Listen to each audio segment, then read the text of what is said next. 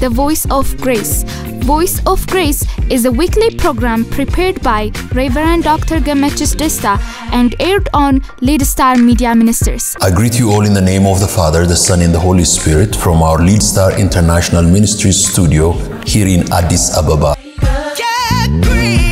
Grace is unmerited gift of God through Jesus Christ. We rejoice as we bring this program to you.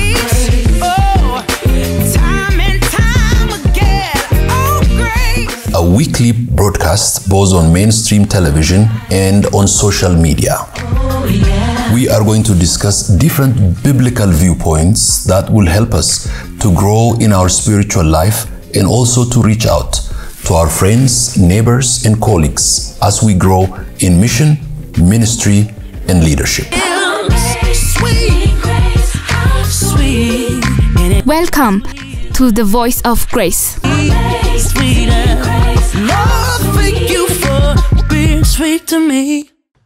እጅግ በጣም የተወደዳችሁና የተከበራችሁ የኢቫንጀሊካል ቴሌቪዥን ተከታታዮችና አድማጮች በእያላችሁበት የእግዚአብሔር ጸጋና ሰላም ከሁላችሁ ጋር ይሁን።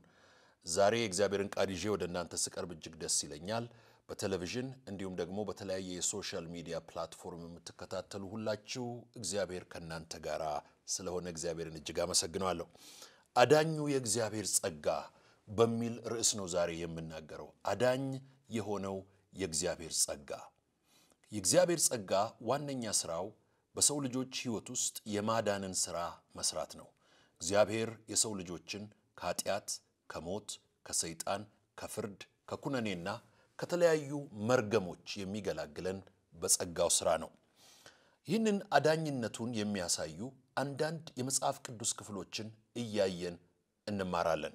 እንግዲህ የዳናችሁ መለስ ብላችሁ ስለመዳናችሁ ገና የእግዚአብሔርን የማዳን ክንድና ጸጋ ያልተለማመዳችሁ ወደ እግዚአብሔር የማዳኑ ስራ እንድትመጡ ሌሎቻችን ደግሞ ይህንን የእግዚአብሔርን የማዳን ስራ ላልዳኑ ለማዳረስ ስንቅና ትጥቅ ይሆነን ዘንድ ይሄ መልእክት ለሁላችሁ በረከት እንዲሆን እየጸለይኩና እየተመኘው ወደ እናንተ ይሄ መልእክት ሲመጣ ከፍተኛ ደስታ ይሰማኛል። በመጀመሪያ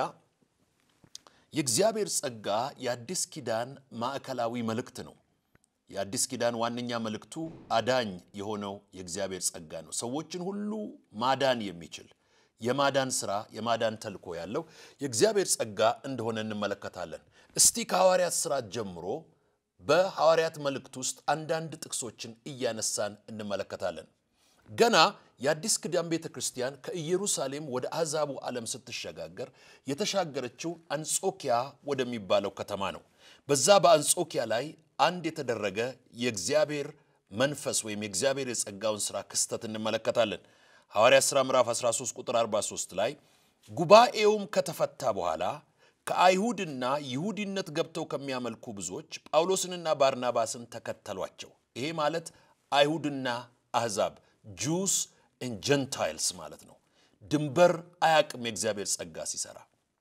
ወገኖቼ ሆይ የእግዚአብሔር የቃል ኪዳን ሥራ በብሉይ ኪዳን ውስጥ ከዘፍጥረት አንስቶ እስከ ሚልኪያስ ድረስ ያለውን 39ኙን መጽሐፍ በመንመለከትበት ጊዜ ማዕከል አድርጎ የሚሰራውና የሚናገረው የሚያገለግለውና የሚያተኩረው በአይሁዶች ላይ ነው። አይሁድ ማለት ደግሞ ከያዕቆብ የዘር ግንድ የተወለዱ 12ቱ የእስራኤል ልጆች ወይም የእስራኤል ነገዶች ማለት ነው። እነዚህን 12ቱ የእስራኤል ነገዶች በመንመለከትበት ጊዜ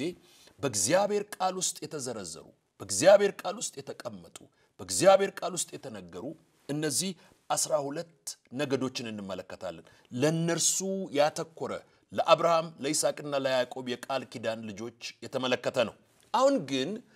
ክርስቶስ ኢየሱስ በቀራንዮ መስቀል ላይ ከተሰቀለ ከሞተ ከተነሳ በኋላ በማቴዎስ ወንጌል ምዕራፍ 28 ከቁጥር 18 ጀምሮ እንግዲህ አሁን ወደ አሕዛብ ሁሉ ሂዱ ነው ያለው። ወደ አሕዛብ ሁሉ ሂዱ ወንጌልን ለፍጥረት ሁሉ ስበኩ። ይሄ ዳርቻን የማቅ ድንበርን የማቅ ህዝብን ሀገርን የማቅ ሂዱና አዳርሱ ማለት ነው። በሐዋርያት ሥራ ምዕራፍ 13 ቁጥር 43 ላይ እንግዲህ እነዚህ ለአይሁዶችና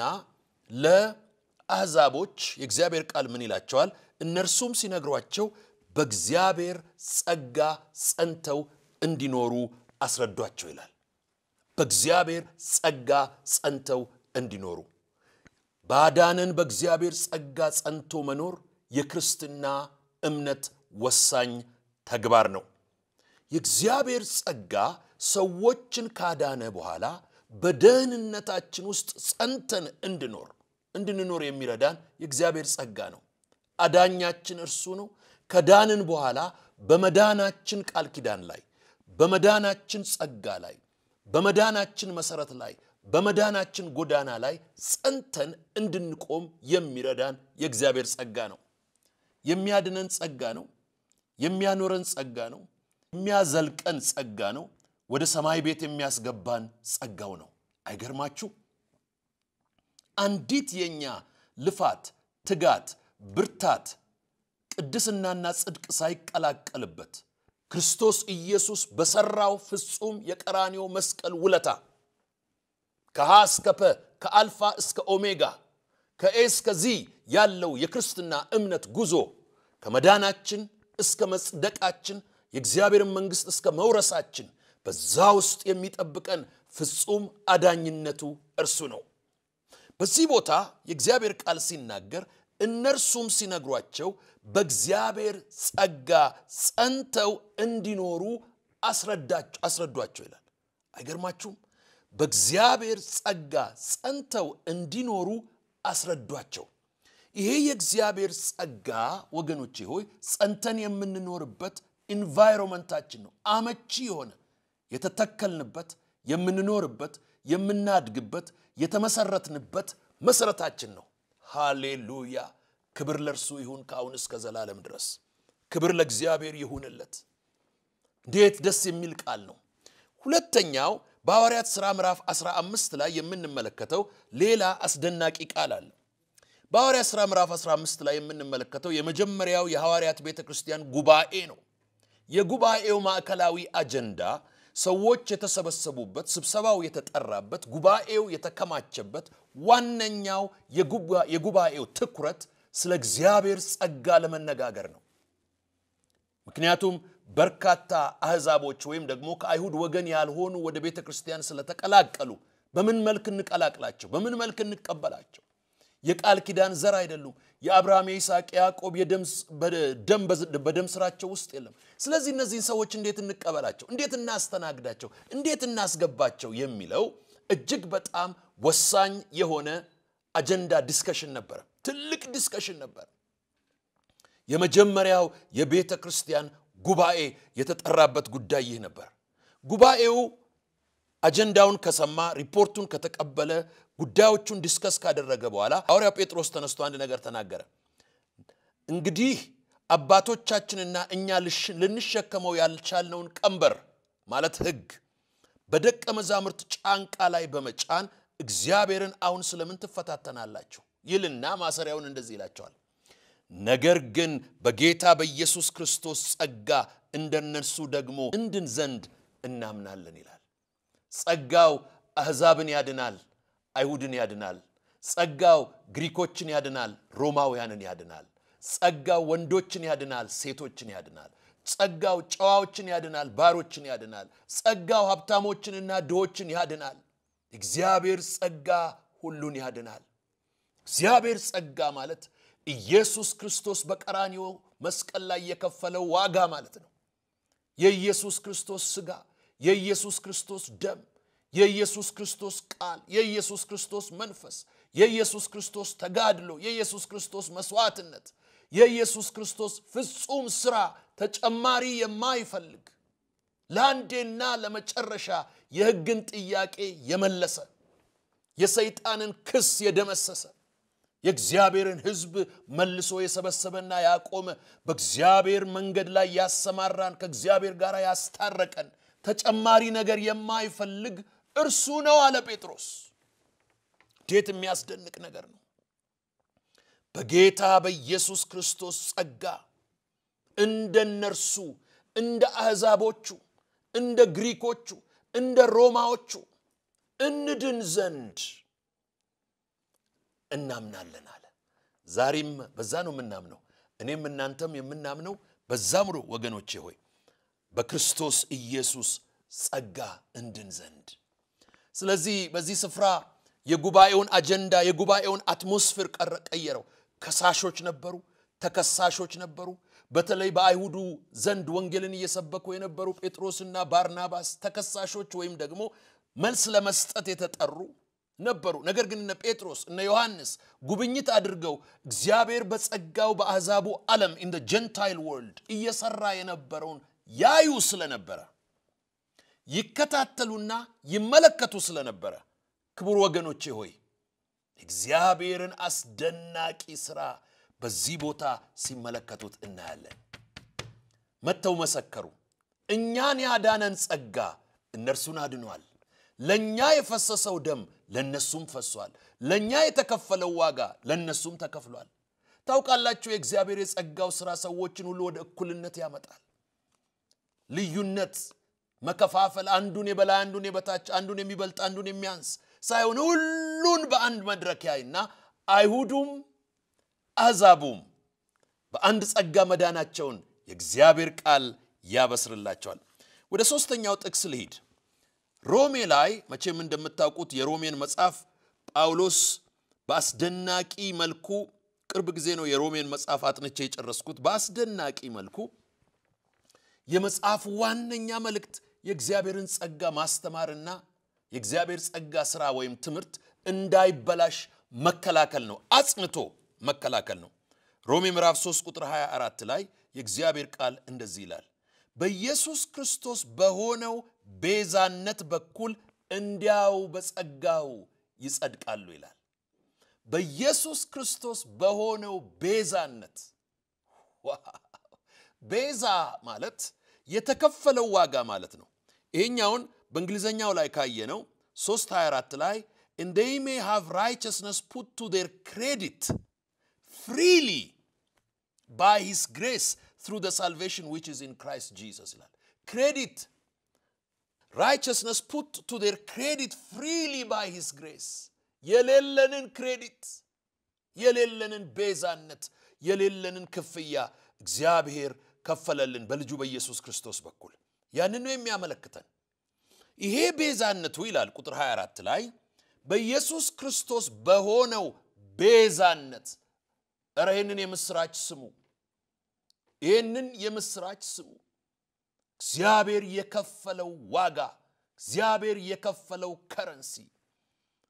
ላንተና ለኔ ኢየሱስ ክርስቶስ ይባላል በርሱ ቤዛነት በኩል እንዲያው በጸጋው ይጸድቃሉ ለመጽደቅ ሀብት አያስፈልገንም መስጠት ወይ መሰጠት አያስፈልገንም ለመጽደቅ መትጋት መጾም መጸለይ አያስፈልገንም ለመጽደቅ ወገኖቼ ሆይ መውደቅ መነሳት አያስፈልገንም ለመጽደቅ ከኔና ከናንተ የሚጠበቀው ቤዛነቱ ለቤዛነቱ የሞተልንን የኢየሱስ ክርስቶስን የቀራንዮ ተጋድሎ ማመንና መቀበል ብቻ ነው ነፃ እንውጣ ዛሬ ነፃነት ይሰማችሁ ነፃነት አትጨናነቁ ዋጋው ተከፍሏል ጥያቄው ተመልሷል ጠላት ተሸንፏል ሞት ተሸንፏል መቃብር ተከፍቷል የሰማይ በር ተከፍቷል የዕዳችን ዋጋ ተከፍሏል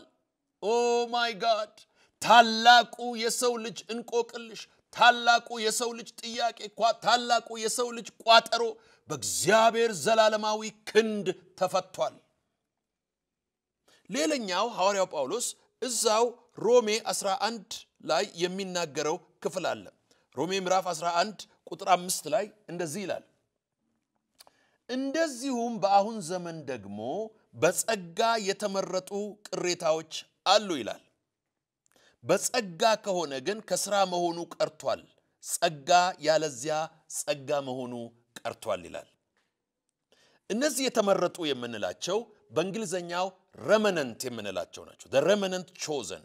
ሮሜ 11 ከ5 እስከ 6 እንደዚሁም በአሁን ዘመን ደግሞ በጸጋ የተመረጡ ቅሬታዎች አሉ በጸጋ የተመረጡ ቅሬታዎች the remnant chosen by grace ቅሬታዎች በዘመናት መካከል ለጣዖት ያልተንበረከኩ ለዘመኑ ትምህርት ያልተገዙ እጃቸውን ያልሰጡ ተስፋ ያልቆረጡ ያልተበረዙ ያልተከለሱ ያልተቀላቀሉ እግዚአብሔር ብቻውን የመረጣቸው እነርሱ ቅሬታዎች ናቸው እንዴት ነው ቅሬታ መሆን የሚቻለው ልዩ ስለሆኑ ጠንካራ ብርቶች ስለሆኑ አይደለም በጸጋው ነው በጸጋ ስለሆነ ይላል የተመረጡት በጸጋ ስለሆነ ከስራ መሆኑ ቀርቷል ማለት ነው ስለዚህ ጸጋ ያለዚያ ጸጋ መሆኑ ቀርቷል ጸጋን ጸጋ የሚያደርገው ከስራ ነፃ በሆነ ሌላ ሰው በሰራው የናዝሬቱ ኢየሱስ በሰራው የጸባዖቱ አምላክ በሰራው እግዚአብሔር በሰማይ ላይ በሰራው ሃሌሉያ እርሱ በሰራው እርሱ ባደረገው እርሱ በከፈለው እኔና እናንተ ነፃ ወጥተናል እኔ ዛሬ ይሄንን ቃል ስሰብክም ሳነብም ሳጠናም ትልቅ ነፃነት ነው የሚሰማኝ እኛ ረመነንቶች ነን ቅሬታዎች ነን የቀረን በዚህ ዘመን እግዚአብሔርን ያገለገልን ለምን በሚሊዮኖች በቢሊዮኖች የክርስቶስ ኢየሱስን ዋጋ እያራከሱ እየተው እየረሱ ጥለው ታሄዱ እኔ ክርስቶስን አልተውም እኔ ክርስቶስን አልለይም እኔ ክርስቶስን አልከድም እኔ ክርስቶስን ማገልገል አላቆምም እኔ ወንጌሉን መስበክ አላቀዘቅዝም እያልን የምንቀጥል የምንዘምር የምናመልክ የምንጸልይ ወገኖቼ ሆይ እኛ ለእግዚአብሔር የተሰጠን ራሳችንን የሰጠን ሰዎች ምንድነው እዚህ ቦታ ሐዋርያው ጳውሎስ የሚናገረው በጸጋው ነው የሆነው ይላል ጸጋው ለየት ያለ ህይወት እንድንኖር ካውንተር ካልቸራል የምንለው አንቲቴሲስ የሆነ ከዘመኑ ጋራ የማይጥም ዘመኑ ጋራ የሚሻከር ብቻውን የሚቆም በአምላክ የሚታመን በእግዚአብሔር የሚደገፍ ኤፌሶን ላይ ደግሞ ሐዋርያው ጳውሎስ እንደገና ኤፌሶን ምዕራፍ 2 ቁጥር 5 ጀምሮ የሚናገረው ሚገርም አገላለጥ ደግሞ አለው ይሄኛው የኤፌሶን በርካታ ጊዜ የሚጠቀሰው ነው ኤፌሶን ምዕራፍ 2 ቁጥር 5 እንዲሁም ቁጥር 8 ከወደደን ይላል ከትልቅ ፍቅሩ የተነሳ እኔና እናንተ ለመወደድ ምን አድርገን ነው ልብሳችንን መልካችንን አይናችንን ጆሮአችንን ስራችንን ተግባራችንን እኔና እናንተን ለመውደድ ከወደደን ይላል በምን አይነት ፍቅር ከትልቅ ፍቅሩ የተነሳ ይላል በበደላችን ሙታን እንኳ በሆንን ጊዜ በበደላችን ሙታን እንኳ በሆንን ጊዜ ከክርስቶስ ጋራ ሕይወትን ሰጠን በጸጋ ድናችኋልና ዋው በኃጢያታችን ይላል ደክመን አይደለም ስተን አይደለም ወደ ኋላ ተመልሰን አይደለም ተደብቀን ወይም ተሸሽገን አይደለም በኃጢያታችን ወይም በበደላችን ምን ሆነን ሙታን የሞትን የበሰበስን የተረሳን ሆነን ሳለን በታላቅ ፍቅሩ ወደደን ይሄ ታላቅ ውድቀትና ታላቅ ፍቅር ሲገናኙ የሚሆን በታላቅ ፍቅሩ ወደደን በክርስቶስ ኢየሱስ ከርሱ ጋራ ሕይወት ሰጠን ከዛ በኋላ በጸጋ ድናችኋልና ይላል ነፃነት ይሰማችሁ ክርስቶስ ያደረገላችሁ ጊዜው የአምልኮ ነው ለዚህ ነው አምልኮ የሚገባው ለዚህ ነው ስግደት የሚገባው ለዚህ ነው መሰጠት የሚገባው ለዚህ ነው አገልግሎት የሚገባው ለዚህ ነው ደቀ መዝሙርነት የሚገባው ለዚህ ነው ራሳችንን ለርሱ መስጠት የሚገባው ለምን በጸጋ ድናችኋልና ቁጥር 8 ላይ ደግሞ እንደዚህ ይላል ጸጋው ይላል በእምነት አድኗችኋልና ይህም ደግሞ ይላል እንደገና የእግዚአብሔር ስጦታ ነው እንጂ ከናንተ አይደለም ይሄ የእግዚአብሔር ስጦታ ነው በቃ እንዲሁ እግዚአብሔር የሰጠን ብዙ ጊዜ ሰዎች ስለ ልጆች ሲናገሩ ልጆች የእግዚአብሔር ስጦታ ናቸው ይላሉ በርግጥ በእውነት የእግዚአብሔር ስጦታ ናቸው ልጆች ማለት ሰዎች ናቸው ሰውን ለሰው እግዚአብሔር ነው የሚሰጠው ሕይወታችንን እስትንፋሳችንን እግዚአብሔር ነው የሰጠን ዋው ስለዚህ ምንድነው የሚለው እዚህ ቁጥር 8 ላይ ጸጋው ይላል በእምነት አድኗቸዋል የሚገርማችሁ ጸጋውም ከክርስቶስ ነው እምነቱም ከክርስቶስ ነው የሚያድን ጸጋም ስጦታ ነው የምንድንበት እምነትም ስጦታ ነው ማመን አንችልም እኮ እምነትን እግዚአብሔር በጸጋው በውስጣችን ሰጠን ስለዚህ እምነት ራሱ የጸጋ ፍሬ ነው እግዚአብሔር የሰጠን ነው ስለዚህ ጸጋውንም ሰጠን እንድንቀበለው እምነቱን ሰጠን ከዛም በኋላ አዳነን ይህም ደግሞ ምንድነው ይላል የእግዚአብሔር ስጦታ ነው እምነቱም ስጦታ ነው ጸጋውም ስጦታ ነው መዳናችንም ስጦታ ነው ስለዚህ ይላል ከናንተ አይደለም ይላል ይሄንን እንዳትዘነጉት እግዚአብሔርን ማስደሰት በራሳችን ትጋትና ስራ መዳን አንችልም ጊዜ እያለቀ ስለሆነ ሁለት ጥቅስ ልጨምርና ወደ መጨረሻ ልምጣ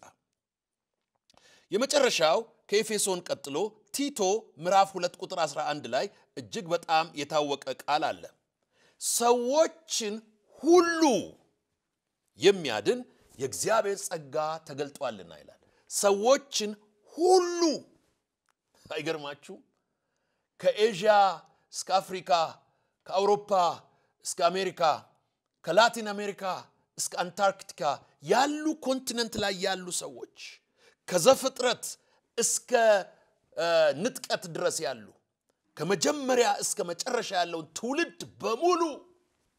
የሰውን ዘር በሙሉ የሚያድን የእግዚአብሔር ጸጋ ምን ሆኗል ተገልጧል ይላል ይህንን የተገለጠውን ማየት መቀበል ማመን የኔና የናንተ ድርሻ ነው ማየቱንም መቀበሉንም ማመኑን ግንም እሱንም የሚሰራው ጸጋው ነው ልክ በኤፌሶን 2:8 ላይ እንዳለው እርሱም ጸጋ ነው ማየቱም ጸጋ ነው መቀበሉም ጸጋ ነው ስለዚህ ኢየሱስ ክርስቶስ ሕይወታችንን በማዳኑ ሥራ ውስጥ የኔንና የናንተን ቅንጣት ታክል አስተዋጽኦና ድርሻ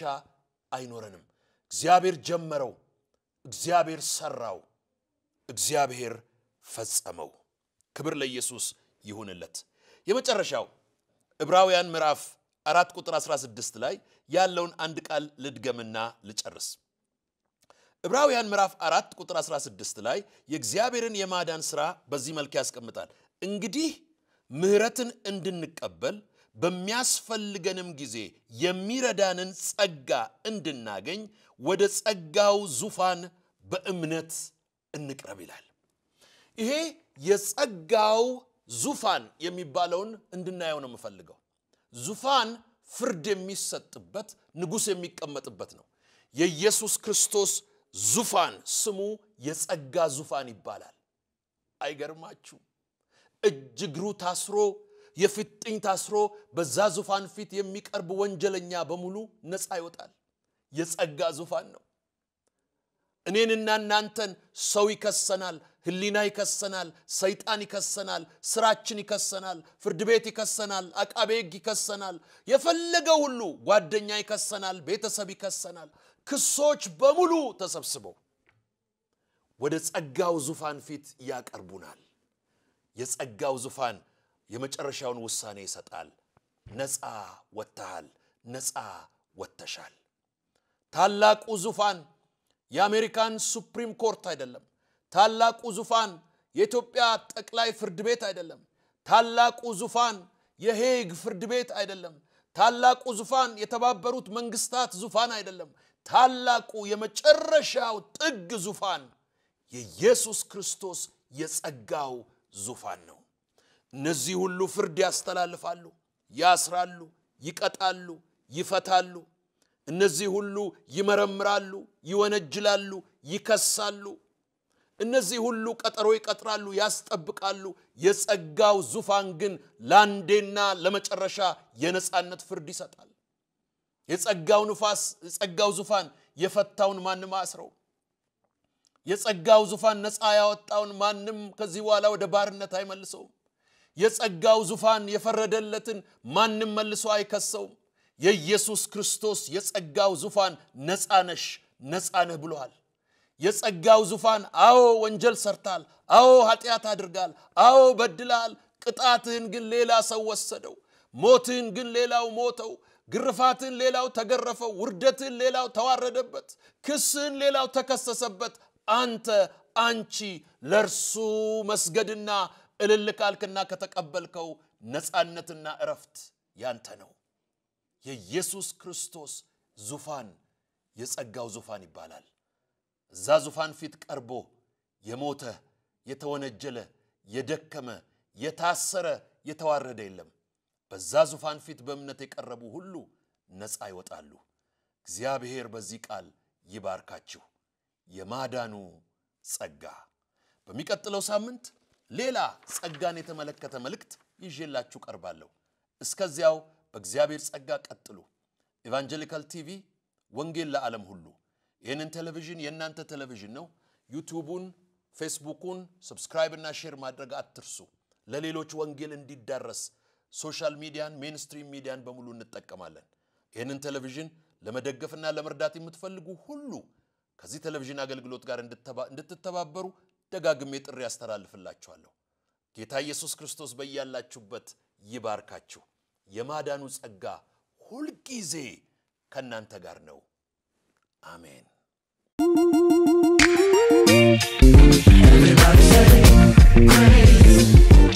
This is the Voice of Grace. Voice of Grace is a weekly program prepared by Reverend Dr. Gemechis Desta and aired on Lead Star Media Ministers. I greet you all in the name of the Father, the Son, and the Holy Spirit from our Lead Star International Ministries studio here in Addis Ababa.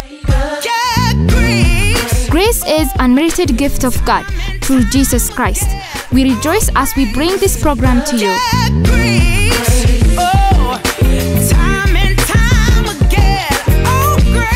A weekly broadcast both on mainstream television and on social media.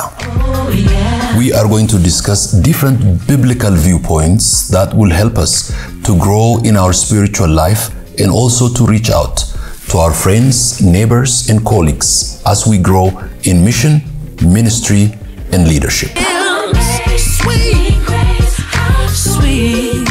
Welcome to the Voice of Grace.